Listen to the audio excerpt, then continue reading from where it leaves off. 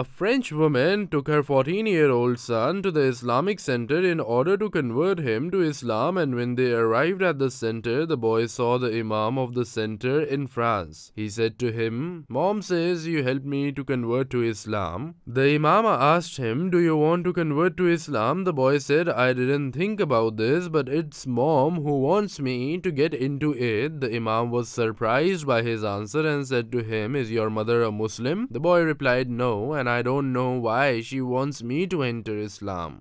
The Imam said, "Where is your mother?" He said, "She is with me now outside the mosque." The Imam said, "Go and get her so that I can talk to her." The boy went out and brought his mother. The Imam said to her, "Is it true that I heard from your son that you are not a Muslim and you are asking him to convert to Islam?" She said, "Yes, that's right." The Imam was surprised by her answer and said to her, "And why?"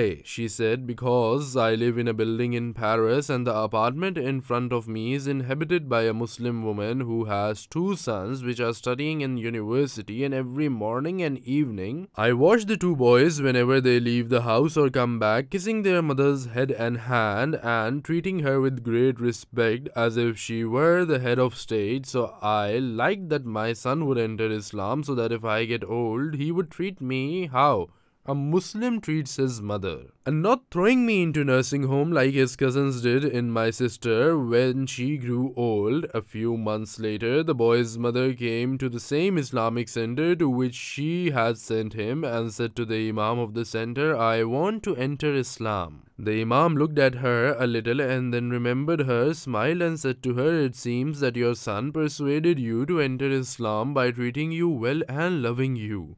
The lady said, "He treated me well and told me a lot about Islam and its greatness, and it affected me a little, but what made me come here rushing is the poor Muslim lady I knew well, and I knew how needy, poor, and the tribulations she lived in.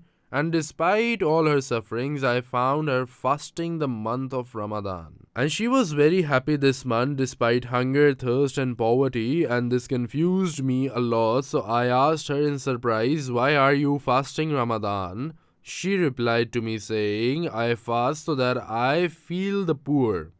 The answer of the poor lady was behind my decision to convert to Islam. This lady, who has nothing in this world and perhaps has nothing in her life, tames her heart to humility and feels for those who are less than her. This lady, who has known only adversities, wants to thank Allah by making her belly empty. Thank Him for hunger.